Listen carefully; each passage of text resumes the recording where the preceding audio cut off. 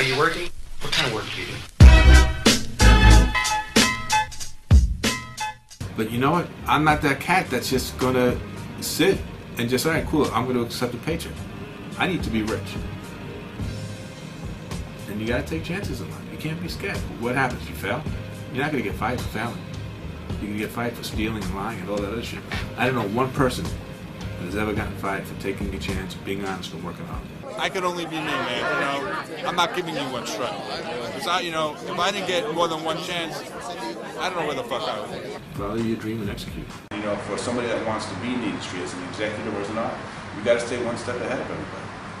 I mean, I don't know what that step is, but you know, stay one step ahead and follow your dream.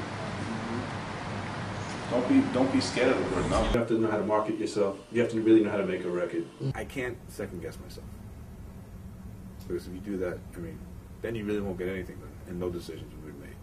At least if I make a decision, it's the wrong decision, I don't have to do it again. So I looked at it, I take that as a lesson. The street team was always supposed to be about awareness and truly getting feedback. Even if the feedback sucked, get that feedback. You know, if it was a record, a movie, a sneaker, a restaurant, whatever it was, get your real honest feedback. You know, I have a corny saying, the streets don't lie. The streets not gonna lie. How many times have you heard that this restaurant was straight garbage, but it was the best, you know, but then your man said, hey, you know, this is the best restaurant I've ever been to in my life. Well, the same thing about a movie, or a sneaker, or, you know, or even a record. Somebody, you know, broke it down to me, the difference between having an asset business and a service business, you know. So when you have an asset business, that's really where you get your money. You're only as good as your last contract when you're in the service business.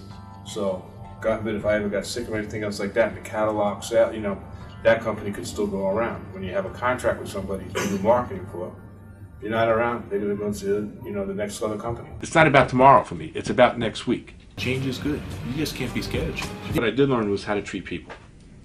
You know, and that your word is everything. And you know, when we did the Wu-Tang deal, that was done on a handshake.